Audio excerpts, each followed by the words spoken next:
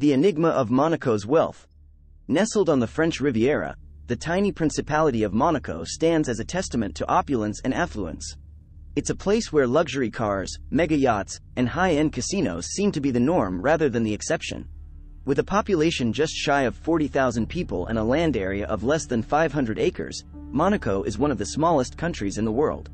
However, its wealth is nothing short of staggering. But how did this minuscule state become synonymous with wealth and extravagance? Location, location, location. Monaco's first stroke of luck was its geographical location. Perched on the Mediterranean coastline, Monaco enjoys a mild Mediterranean climate that makes it a natural attraction for sunseekers and tourists. Its proximity to Nice, France, and the Italian border makes it an accessible destination for Europeans looking for a quick getaway. The Grimaldi Dynasty. The Grimaldi family, which still rules Monaco today, has played a pivotal role in the Principality's history. In 1297, François Grimaldi, disguised as a monk, and his men successfully captured the fortress of Monaco from its Genoese rulers. This event is commemorated every year during Monaco's National Day. The Grimaldi dynasty has managed to retain control over Monaco for centuries, ensuring stability and continuity that has contributed to the Principality's wealth. Tax haven status. One of the most significant factors in Monaco's wealth accumulation is its status as a tax haven. Monaco imposes no income tax on its residents, which has attracted a considerable number of wealthy individuals seeking to reduce their tax burden. The absence of capital gains tax, inheritance tax, and wealth tax further sweetens the deal for high net worth individuals and corporations. This favorable tax environment has made Monaco a magnet for the global elite, including celebrities, business tycoons, and sports stars. Tourism and casinos. Monaco's allure extends beyond its tax policies.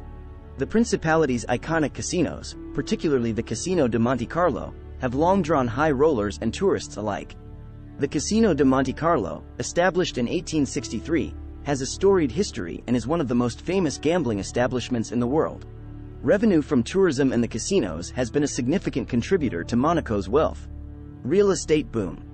The scarcity of land in Monaco has driven up real estate prices to astronomical levels. With limited space available for development, Monaco's skyline is dotted with high-rise apartments and luxury condos. The demand for prime real estate from the world's elite has resulted in a booming property market, further bolstering the Principality's wealth. Global business hub.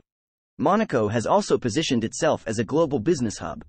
It hosts numerous international conferences and events and is home to a diverse range of businesses, including finance, technology, and shipping.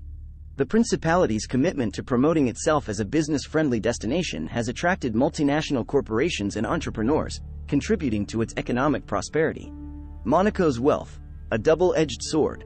While Monaco's wealth has undoubtedly brought prosperity to its residents and helped create a thriving economy, it has also faced criticisms and challenges. The Principality's small size and growing population have led to concerns about overcrowding and environmental sustainability.